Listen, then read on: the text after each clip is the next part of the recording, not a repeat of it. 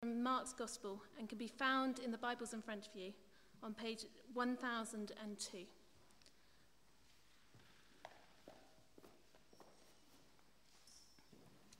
So Mark chapter 1 from verse 14. After John was put in prison, Jesus went into Galilee, proclaiming the good news of God. The time has come, he said. The kingdom of God is near. Repent and believe the good news. This is the word of God.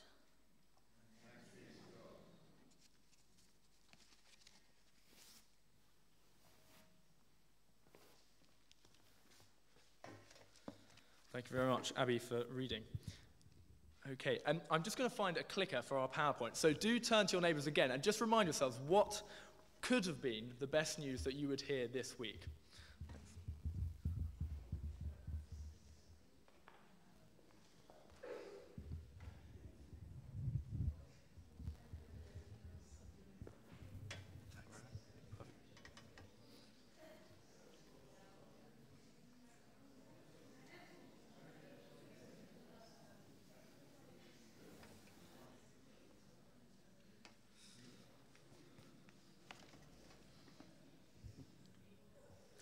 Excellent. Well, I hope that's refreshed your memories.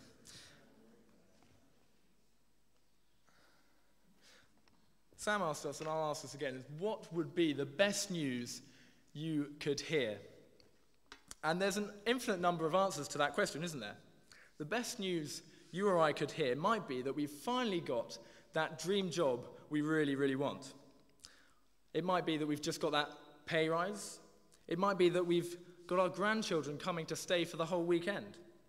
It might be that we've got that amazing relationship we always wanted, or it might be that we're going to get the best grades we possibly can at school. It might be that we want a mortgage and we've just heard that we're going to get it.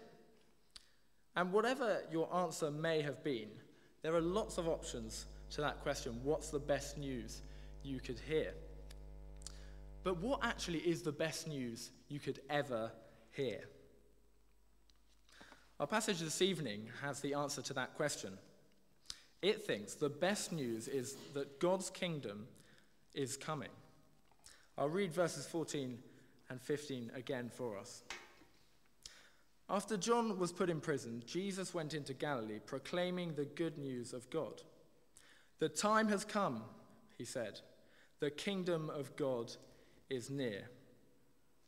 Jesus comes onto the scene and announces the good news of God. And this good news is the fact that the time has come for God's kingdom to be made known. Have a look at verse 15 again. The good news, the best news in fact, is the arrival of God's kingdom. And it's important to realize this is not just a casual announcement. It's not like saying, the time has come for us to have a haircut. Or it's not like saying, the time has finally come for the general election, it's time to vote.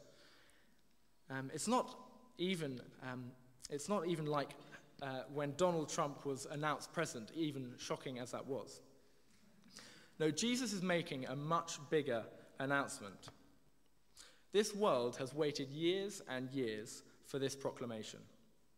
The Israelite king, King David, had been promised by God around 1,000 years before that a descendant of his would have a kingdom that lasted forever. In fact, one could say that the whole of the Old Testament, that's that whole chunk on my left, your right, the whole of the Old Testament looks forward to this announcement, the coming of the kingdom of God. So if it were possible to list all the amazing announcements, all the great achievements of history, actually this would be right at the top. God's kingdom coming to earth. That's the significance of this proclamation, and it's true to say that the world had been waiting a long time for it. Finally, God's kingdom had been revealed. Now, the eagle-eyed amongst you might have spotted that Jesus says the kingdom of God is near. He doesn't say the kingdom of God is here, which is what you'd expect. At the same time as this huge announcement of the arrival of God's kingdom, there's also a sense in which it's not fully arrived. There's a now and a not yet. It's arrived, and yet it's not been fully established. And we'll come back to why that is later. But for now, let's come back to what Jesus means by the kingdom of God being near.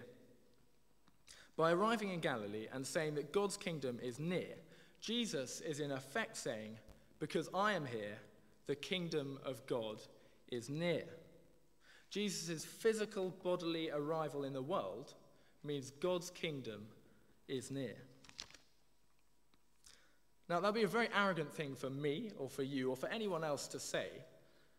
In fact, it would be a lie, wouldn't it? But for Jesus, it's the truth. We saw last week, if you were here, that Jesus is God's Christ. He's the chosen king. He'd been promised in advance, and he'd finally arrived. John the Baptist had heralded him as God's king, and God's own Spirit had rested upon him. And we heard back in 1, 10, and 11 that a voice from heaven declared Jesus to be God's Son, the one he loves. So Jesus, God's king and his son, has the credentials. He has the credentials to announce and to bring God's kingdom. In fact, God's kingdom and God's king are so closely linked, you can't separate the two. If I were to get black and white paint and mix them up together and gave them to you and ask you to separate the black from the white, I don't think you'd be able to do it. It'd be impossible. Well, so too, you can't separate God's king from his kingdom. Therefore, if we want to know why God's kingdom, the coming of God's kingdom, is such good news, we're going to need to look at God's king. We're going to need to look at Jesus. So that's what we're going to do. If we were to read on in Mark's gospel, we'd encounter the real person of Jesus. And one thing becomes very clear. He has power over evil. There are 4 specific accounts in Mark's gospel, I think, where Jesus casts out demons. He casts out evil spirits. And one of them's in chapter 5, where there's a man named Legion who's completely deranged. He lives in the tombs. He runs around screaming night and day, cutting himself. And he's completely out of control. No one can subdue him. But as soon as he sees Jesus coming from a distance, he runs and falls to his feet and asks if Jesus is going to come and torture him. He's afraid of him. No sooner does he come to Jesus, and Jesus casts the demons out and sends them into 2,000 pigs, which then run off the cliff bank and into the sea to drown. But amazingly, the man is fully healed. He's sitting with Jesus. Now, whatever was in that man, Jesus had authority over it. And this is just one example of where Jesus proved his authority over evil. Whatever was in that man, whatever evil spirits are, the point's clear. Jesus has complete authority over them. In fact, he has complete authority and power over the devil. Why am I telling you about this? Why does this matter? Well, it means that in God's kingdom, where God's king reigns, there will be no evil. Between 1939 and 1945, over 6 million Jews were murdered by the Nazis in Germany. That's around the population of Bournemouth times 33. On the 21st of April 1994, some 45,000 Tutsis were murdered in one day while hiding in a school in Murambi in Rwanda. It's thought only 34 survived. And 22nd of May 2017, this year, concert goers arriving at the Manchester Arena were looking forward to spending time listening to music, only to be cut short by a bomb which killed 23 and injured 250 more. And those are only just a few examples of the evil that have occurred in our world. It would be all too easy to list more, wouldn't it? But in God's kingdom, there will be no evil and there will be no evil deeds. How do we know this? Well, we know this because Jesus, God's king, has authority over evil. If Jesus went about casting out evil demons, then we can be sure that there will be no evil in his kingdom. And this is brilliant news, isn't it? It's what you and I would really like for our world. It's what our world desperately needs. A world where there is no evil, where genocide, murder do not exist. In God's kingdom, the 22nd of May could not happen. Well, another reality that becomes clear as you go on reading in Mark is that Jesus also has power over illness and death. I counted 9 specific instances where he heals sick people and even raises the dead. And one example would be impressive. 9 would be very impressive, but Mark actually tells us a whole town came to Jesus and he healed many. We're not told how many, but we're told many. Now, one instance, there's a man named Jairus who comes along to Jesus and he's asking for his help because his daughter is very sick. Now, as Jesus goes with the man to the daughter, on his way, a woman who'd been suffering from a discharge of blood for 12 years goes up to him, touches him in the hustle and bustle of a crowd, and is immediately healed. She spent all her money on the doctors to try and get healed, but actually she got worse. As soon as she touches Jesus' clothes, she's healed. Now, during this episode, the daughter of Jairus has actually died, and it all looks over. But Jesus goes to her, takes her by the hand, tells her to get up, and she does. Jesus raises her back to life. Now that is pretty amazing, isn't it? Jesus, on his way to go and heal an ill girl, someone who goes and touches his cloak is healed amazingly, miraculously. Unintentionally, Jesus heals someone on his way to go and heal someone else. Oh, and then he goes and raises the dead girl. God's king, Jesus, has power and authority over sickness and death, and that's a very good thing. Remember, we're looking at Jesus to see what God's kingdom is like. What is it going to be like? If Jesus has power over sickness and death, then there will be no illness, there will be no suffering, and there will be no death in God's kingdom. Now, there are so many illnesses in our world today. You could ask one of the medics, perhaps, after this, how many illnesses there are. I couldn't count. Whether it's malaria or cancer, lots of people do get really sick. And even if you don't get ill with something like that, you can be sure that one day, whether it's now or in the future, one day you will end up dying. Now, I Googled this, and it's not a particularly pleasant thing to Google, but I did. Apparently, 55.3 million people die each year in the whole world. That's about 151,600 each day, or that's 6,316 each hour, which amounts to about 1.8 every second. And that is shocking, isn't it? Death is absolutely shocking. You'll know this if you've ever been to a funeral and seen the mourning for a loved one. Death hurts. It cuts us off from the people we really love. But as a culture, we tend to try and pretend that we don't die. Actually, it's something other people do, but it's not going to happen to us. But if we're honest, it is one of our biggest issues. In fact, it's probably our biggest issue. So therefore, if God's king, Jesus, has power over death and over illness and over suffering, then we can be sure God's kingdom will not have any death, illness, or suffering in it. There will be no heartbreaking news of cancer or another illness in God's kingdom. There'll be no funerals. Have you ever thought of that? No funerals in God's kingdom. People, God's people, will live with him forever. And again, if we were to look through Mark's gospel more, we'd see again and again what God's kingdom is like.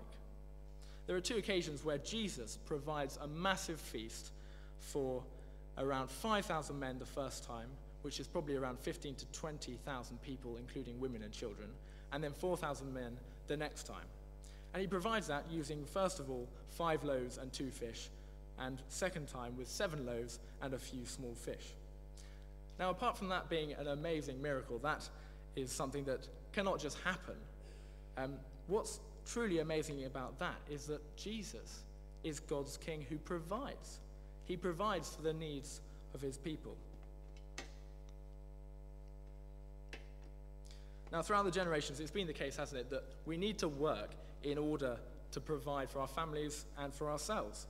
If we stop working, even in our Western culture where food is so readily available, we would soon stop having food on our tables. And for many in the world, that is a real concern, how to provide for themselves and their families. Well, the good news of God's kingdom is that Jesus the King is the provider. Just like a baby does absolutely nothing to receive the attention it needs or the food it needs, so too God's people will have everything they need provided for them and will be completely cared for by God. But most importantly, what is most amazing about God's kingdom by far is the good news that God himself will be there. God's people will be in a relationship with God. Those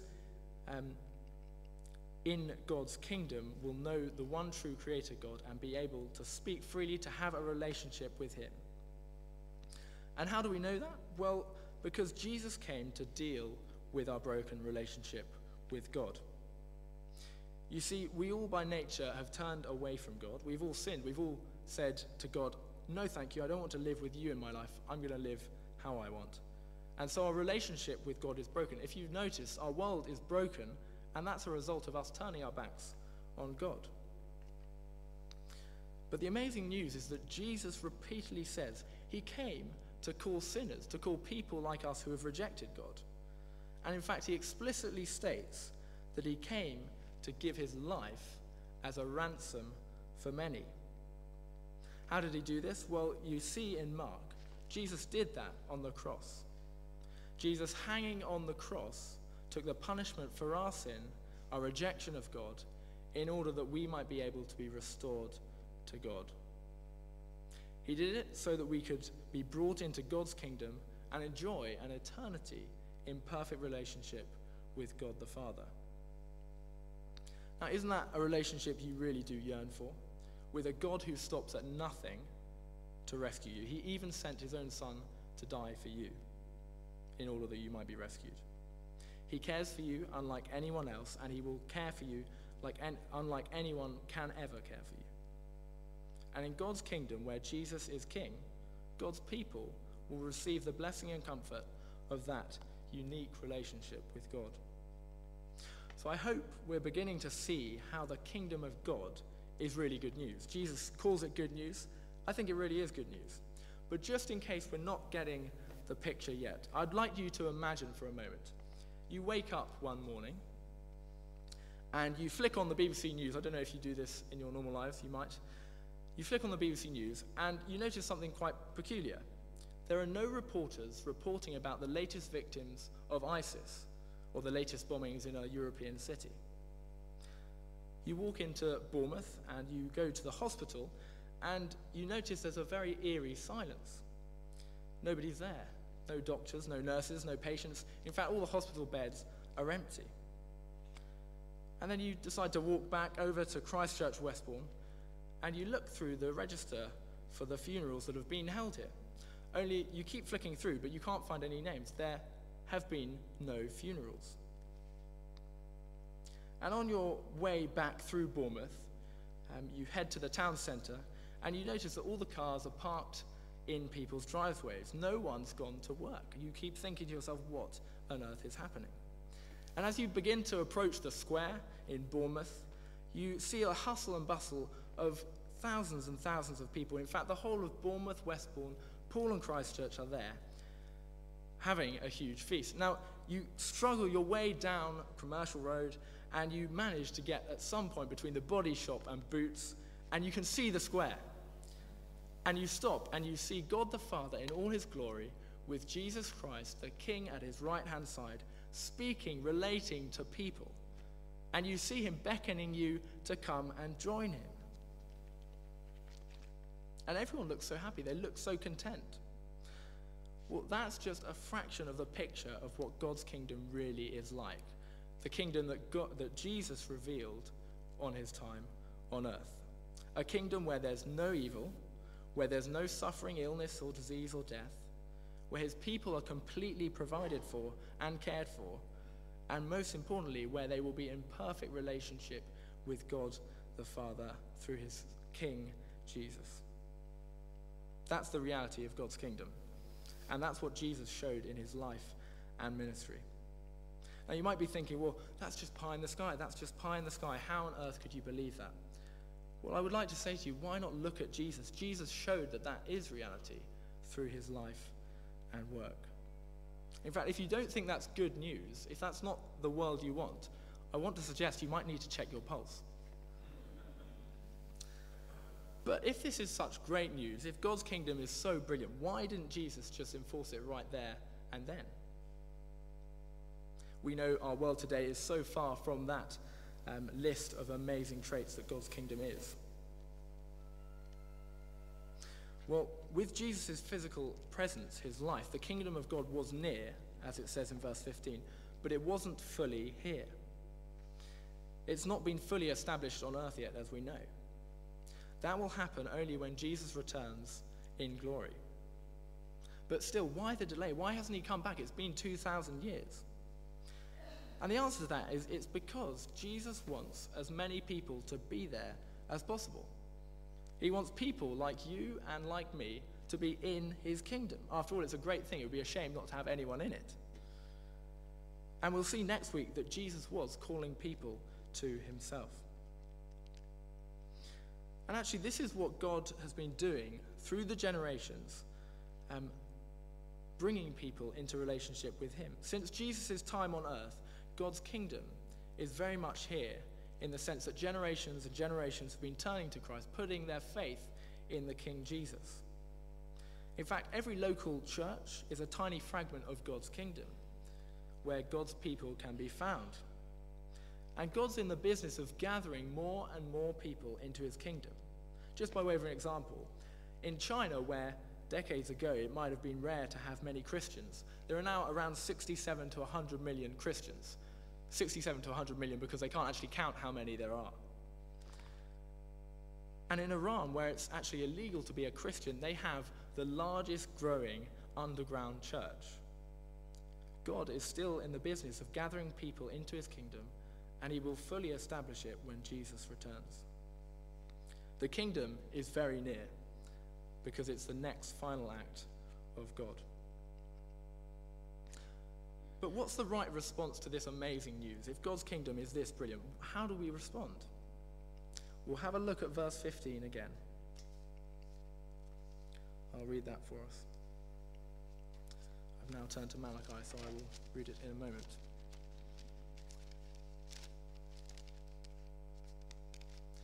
Mark 1:15. The time has come, he said. The kingdom of God is near. Repent and believe the good news. The right response is to repent and to believe. Now, repent just means turning from the wrong direction and back to the right one. You're going down one direction, you realize it's the wrong direction, and you do a complete U-turn and go back in the right direction. And belief in this context is just what you turn to. Here it's the gospel, the good news of the kingdom of God. It's Jesus Christ, the King himself. So repenting and believing the good news will mean stopping living for ourselves, for our own kingdom, what we want out of life, and instead turning to Jesus, submitting to his rule, and living for the impending kingdom. Those of us who are already trusting in Jesus, it's very easy, isn't it, just to let this verse wash over us. Repent and believe the good news. And you think, oh yeah, I've done that, great, tick box, done that, it's a tick box exercise. Thank you, Jesus, great, I'll see you when you return. But for now, what am I going to do? Oh, I'm going to go and do this. But no, actually, repent and believe are both present tense imperatives. I had to check what that meant. But I think it means something like, it's not a one-time act. We need to continue doing it. In fact, you could read verse 15 as saying, repent and believe, and continue repenting and believing until Jesus returns, until God's kingdom returns. So they're not momentary acts. They're a full life. There's a full life of repentance and faith. Repentance and faith should affect every aspect of our lives. The Christian life, according to Jesus here, is a continual practice of turning back to him, submitting to him and his kingdom. But what will that actually look like in our lives? Well, to start with, once we realize that Jesus' kingdom is the best news ever, for the reasons we've thought of so far, that it's actually what we really want and need, a place where there is no evil, no suffering or illness, no death, completely cared for and provided for, and in a perfect relationship with God the Father. Once we realize that it's better than anything this world could possibly offer, then that will lead us to turn back to Jesus, surely. So repenting and believing will mean giving our whole lives to Jesus the King, submitting to his rule. It will mean following him no matter the cost. It will mean not being ashamed of the gospel and the Bible's teaching on marriage, or the fact that sin is really a problem for us and for the world. It will mean not turning our backs on Jesus if our colleagues at work mock us for living the Christian life. It may even mean losing your job because you refuse to fiddle with the tax return that your boss was so eager to meddle with. It will mean not exchanging Jesus and the coming kingdom for our reputation amongst our friends at school, in the playground, or at work, or even our social standing amongst our neighbours. If we're not prepared to do this, then it does beg the question, doesn't it? Have we really repented and believed in the good news? Are we really living for Jesus? Do you see, repenting and believing will mean constantly coming back to Jesus and setting our hope back on him and his coming kingdom. Every time we decide to turn away and wander off in pursuit of other things. It will affect every aspect of our lives, where we choose to work, a job where we'll get paid loads and loads, or a job where we'll still be able to help serve at the local Sunday school, or reading our Bible with our friends. It will affect who we choose to marry, whether we marry a Christian or not, where to live, not just to up sticks and leave your church family and move somewhere else whenever something better comes up. Or it might actually mean uprooting your life and going and serving in a church elsewhere, so that the good news of God's kingdom might be heard. Living our lives solely based on Jesus' coming kingdom will mean actually making it to church even when we are tired, even when we can't really be bothered, so that we can then go and encourage each other and keep living for the kingdom. Repenting and believing the good news of Jesus' kingdom will mean actually battling with our sinful nature. It will mean praying to God for help to stop us hitting the roof every time your spouse asks you if you've done the washing of the dishes. It will mean working hard not to hate the colleague that you really just don't particularly like. It will mean not blaming God for the things you don't have in your life that you would really like, and rather knowing that through Jesus you have everything you could possibly need. Ultimately, repenting and believing will mean letting Jesus be the king of your life and not yourself. If you've never asked for God's forgiveness and for Jesus to be your king, or what that would actually mean, why not, as Sam mentioned, why not come along to CE on the 5th of November, just for the first week, and see what actually Jesus was like, see what he is like. Better still, why not speak to Sam or me or someone else afterwards and ask them, what does it actually mean to live for Jesus? Or imagine Jeff, for instance. He's got a very well-paid job. He loves watching the digits on his bank balance increase each month. In fact, he's saving up for a second home. He's looking forward to building up a mini heaven on earth for him and his family. Jeff is living for the luxuries of this world. He set his hope on all that this world can offer, but not the coming kingdom. For Jeff to repent and believe the good news would mean realigning his heart to the coming kingdom, to stop living for the things of this life and rather for the things to come. You can imagine him now spending more time opening his Bible, checking he is living in line with God's will. He might start thinking, well, how can I help best at church?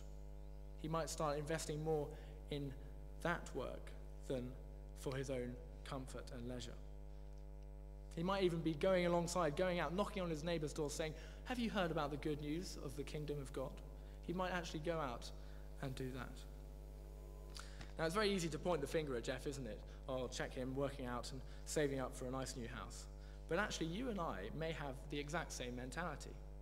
For the person in a normal home who lives in a normal townhouse, or the newlywed couple in a 2-bedroom flat, it's very easy to live for the future hope of having a very comfortable, nice house. The future hope of getting that house you want, that car, that cat, that dog, maybe a few children. It's so easy to live for these things and make them our number one priority. Now, please do not get me wrong. These are all very good gifts that God loves to give us. But the problem comes when we make them our king and reject the coming kingdom and the truth about Jesus the King, which is better by far. Repentance and belief would mean turning back to Jesus and making the coming of his kingdom the most important thing in our lives. We've said that. You can imagine the newlywed couple or the single guy deciding to get up over a weekend to help with a Sunday school, or deciding to ask their friend if they would like to read that Bible with them, with the hope that they would come to know the truth of God's kingdom. That might be something of what repenting and believing and living for God's kingdom would look like. Or imagine George, the newly converted Christian. His life used to be about the weekends, how much fun he could have, all those films he could watch, all those games he could play, and all the fun he could have in life. But since becoming a Christian, he's begun to make it a priority to come to church and the midweek group so that he can better know Jesus. In fact, he started to even read the Bible outside of church himself, and he's hungry for it, so hungry that he's now concerned for his non-Christian mates, and he's planning on even asking one of them to read it with them. George's new activity reflects his change of heart. He's constantly turning back to Jesus and letting the certainty of God's coming kingdom dictate his life in the here and now. And what might it look for us as a church family, part of Christ's body, to be living, to be repenting and turning back for the kingdom of God? Well, imagine if you're a newcomer. In fact, if you are a newcomer, you can test this afterwards. Imagine you walk through, past the welcome desk and into the church. You sit down before the service, and someone comes alongside you and starts chatting to you. After the service, they invite you through for a coffee next door, and they start asking you about, what did you make about Jesus being God's King? You sense that they genuinely are keen to tell you the good news about God's coming kingdom. They even offer to take you out for a coffee and read a bit of the Bible with you. That might be something like a church that is keen to be living for God's kingdom and keen for others to come into it. I take it we'll only be keen like that as a church if we're committed to knowing our Bibles better. I know I could. And being disciplined in growing in our relationship with Jesus. That will give us the hunger to be living for God's coming kingdom. A good question for us might be, do I really read my Bible with a view to growing, to knowing the King, to aligning my heart and my life to Jesus, and so that I can then encourage others to do the same? Now, it's great to think these things through, isn't it? What it will actually look like to live for God's coming kingdom. And we could go on and on and on. But I hope we've seen that repenting and believing the good news is not just a one-time act that you did 25 years ago or you did a few months ago, but actually it's a continual cycle of life for the Christian.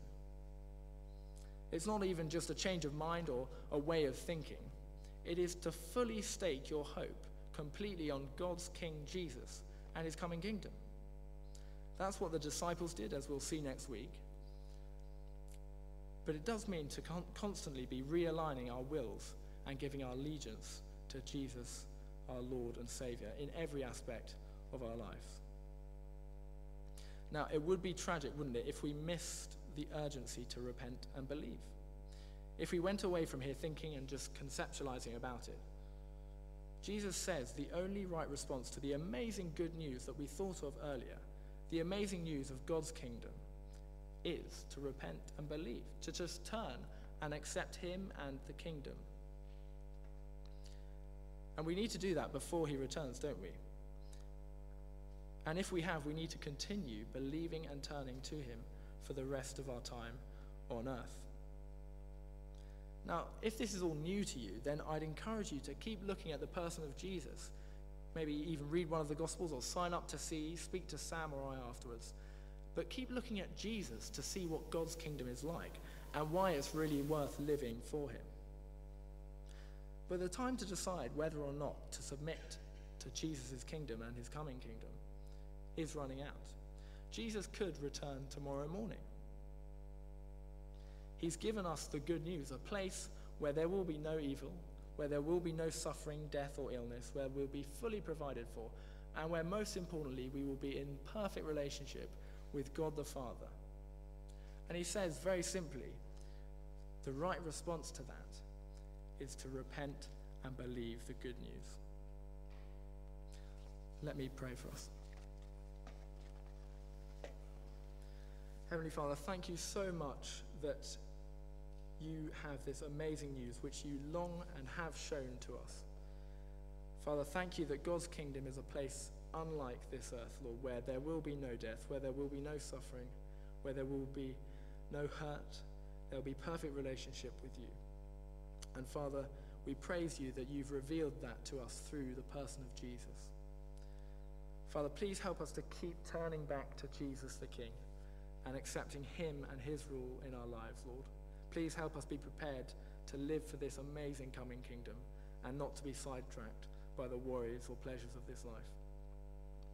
And Father, please, if we're thinking for this for the first time, please, Lord, would you reveal more to us of what your coming kingdom is? Lord, we pray this all in Jesus' name. Amen.